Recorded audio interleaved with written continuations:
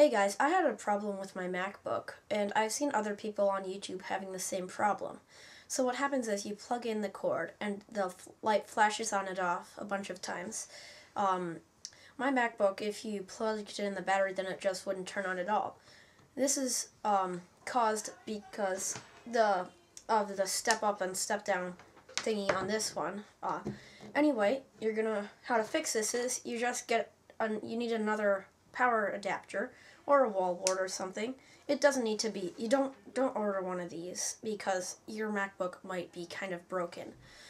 What you want to do is look and find out the voltage and the amperage, and then you're going to want to go look in a bunch of wall wart plugs and see if you have anything that is like within the 1 volt range of that. And then you're also going to want to make sure that it has the same or more amps on it. And then you're just going to want to splice it together. And this solved the problem for me. Okay, I'm back now.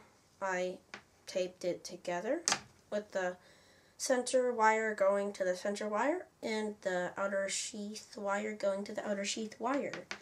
So, this is a bad idea. Everybody, I'm here on the laggy Logitech Pro 9000. I found, I had a different one, which isn't being as laggy. So anyway, stick this down here. So here's a MagSafe board, and here is the MagSafe. So when you don't do these, in the laptop, it's really hard. So I'm just gonna do it first, and then plug it in on this side first. Oh geez, it's kind of light. You might not be able to see this. Oh god, I'm scared.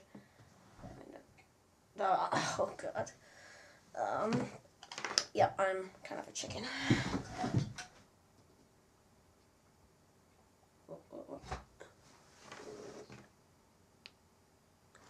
Oh, it's working. Do you see that green light? Okay, well, oh geez, it's making a buzzing noise on that board. Oh, it was powering on. Oh yeah, the first motherboard has this weird issue. When you don't plug in the battery, it will not power on. It will automatically power on.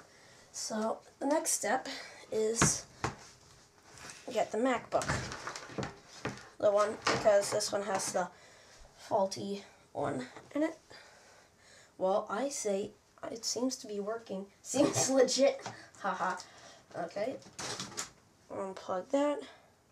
First I was worried I had damaged this. I was hoping I had damaged it because that would mean that I didn't have a faulty another faulty motherboard from the same people. Okay, so seems legit. It's unplugged now. Here, so you guys can see it. Now, what will happen? Oh my god! Do you see that? It's staying on.